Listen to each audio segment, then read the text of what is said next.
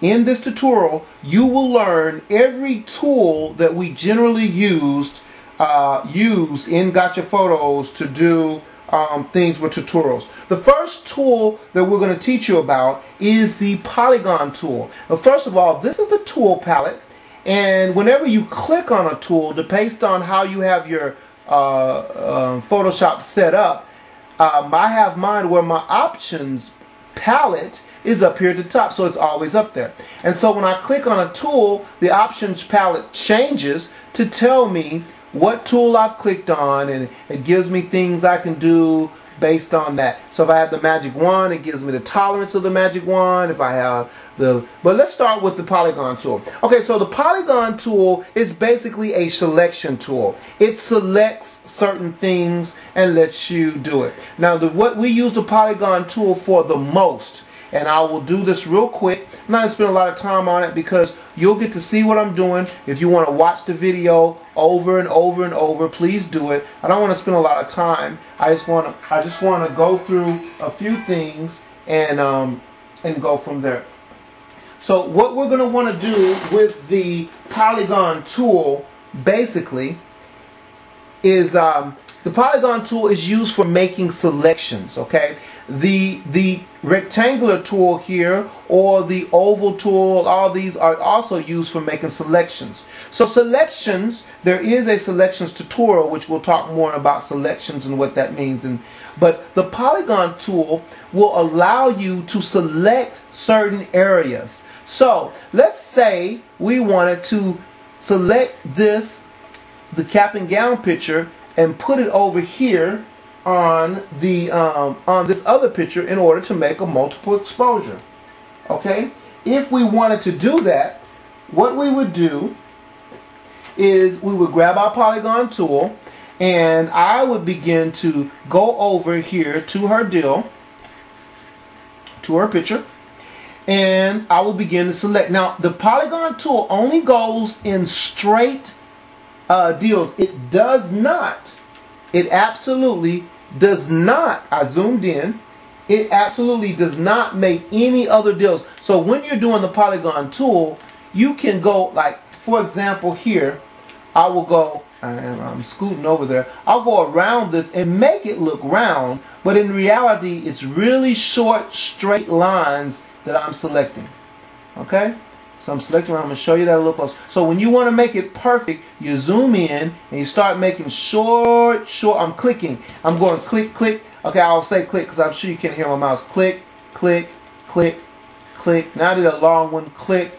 So it's letting me do steps. Now if I mess up with my clicks, let's say I messed up, I'm going to zoom out so I don't have to go back so far like I'm doing. If I mess up, I can hit the delete button and it'll go back. Okay, so, but if I want to click, so what the polygon tool allows me to do is select round. Now, when you want to select, you need to select good. I'm not selecting good here for the purpose of this video. I'm going to go ahead and show you the rest. But if you were to do this, you need to go through and select this out the proper way. You need to zoom in real good and make sure it doesn't look boxy. See how that looks boxy there? We want to go back and come back in and round it out. Watch, look, got a little boxy, but rounded it out. Look, it makes it look like it was actually round because I'm going to click, click, small clicks, not long clicks, small clicks when you're trying to make it round. Now, when do you need to do long clicks? I'm going to go and zoom out now. Now, if I'm going to zoom in just a little bit. Now, if I'm going to the shoulder right here, I can do long clicks over here. I can even cut into the blue because nobody knows it wasn't there. Alright, so I'm doing longer clicks because it's not as detailed. There's not as many curves. Okay, now this is what the selection tool does. This is what the polygon tool does. I'm not going to select that because the perfectness of it is not the issue here. When you're doing a picture, the perfectness of it is the issue. Okay, so we can select around. We select all the way, and you notice I'm not even doing it perfect at all. I'm just kind of jumping through something. Okay, now we've selected a whole cap and gown, right? Now there's several things now that we've used the polygon tool to make a perfect selection. Look, now I'm going to add to the selection by holding the shift button down and start a new selection. Go down Go back in, and now it added to the selection. See what I just did? I can also subtract from the selection by holding the Alt button down and going in and clicking like that. Now this is not selected. Everything else is, but this isn't. I'm going to undo that because I don't want that. Now, so I have the selection. Why would I want to do that? Why would I want to select a certain area? Well, I may want to brighten up a certain area, and I can go to my levels and just brighten up or darken up a certain area. Or I may want to, like I want to do here, which you would do often, I may want to copy that area. So I'll go to Edit, Copy, and I'll go to another picture and go Edit, Paste. Whenever I select it, just popped over there, and now I have it over there. See? And now I can put this down there. I'm going to do something with a layer real quick. We'll talk about layers later, so be mindful of that. Okay? And so if I want to do that, I can take this layer, move it over there. That layer right there. There you go. So that is what the polygon tool is useful for. So the first tool we taught about is the polygon tool. Now, with the polygon tool, another tool that you use also is, I need to go back to the polygon tool. The polygon tool, if you'll notice, when I select it, it has this deal up here called feathering. Feathering is a blending mode. Now I had 0 feathering. That meant it cut it right up on the edge. There was no blending. But if now I'll show you. You see how that if you go over here where we selected, then we copied, you look at the edge, it's a hard edge right there. But if we did the same type of selection with the polygon tool, we're going to deselect. That means take the selection out. We got the polygon tool, and let's put in a broad feather 5, which is a big feather, and we're just going to select a little area, not a big area, just so you'll see. We're going to select around the cap just like we did before. Oh, we zoomed in too far. We don't need to be zoomed in that to show you this. Okay, so we're going to select around the cap. We're just selecting a little bit just so you'll see the difference. Boom. Okay, we got that set. We're going to edit, copy again, then we're going to go over here and we're going to zoom out. We're going to fit on screen, and we're going to edit and paste. Now, you see that cap there? Let's compare the two. Alright, so we're going to put this one here and that one there. Let's compare the two. Now, this one has a 5 feathering on it, and this one has 0. Let's look at it.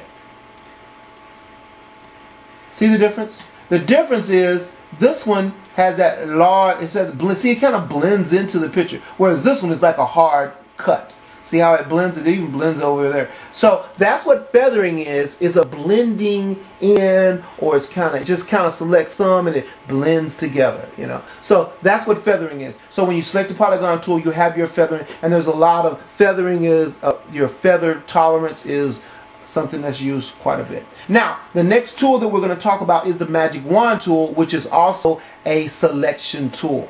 Now we're going to select deselect. We're going to go to the magic wand tool. Now, the magic wand tool selects based on colors. Whatever color you click on, it selects as many colors as it can close to that color based on the tolerance. Remember, this is the options palette, and if you don't have your options palette up here, you can go to Windows and click options. See, mine disappeared because I have mine up there, and click options, and some people show up down here as a little box, kind of like this or whatever, all that. Okay, so we have the magic wand tool selected. If we want to select, say I wanted to select this yellow, just the yellow, and I want to change that yellow to red. Okay, I will use the magic wand, and I could go in and just select yellow. Look, it didn't select much yellow. Let's say white. We selected white. It selected, see how that white is selected, but right here it wasn't too white? Okay, so that's what the magic wand tool selects. So what if I wanted to select more white? Come on, man, give me more white. So we're going to select deselect, and we're going to change our tolerance. We're going to raise our tolerance to 100. No, I didn't raise it to 401. We're going to raise it to 100. Now, if I raise my tolerance to 100, and I have my polygon tool still, and selecting that white, bam, look how much it selected that time. It selected more because I had my polygon tool on 100, and I selected more. Now, I held the shift button down and added to the selection. If I held the alt button down, it would subtract from the selection. Look at that. See how the polygon tool changed? If I held the shift button down right there by the polygon tool, you see a little plus sign, meaning it's ready to add to the selection. So I could select this white in here, and it would select that, and they're both selected.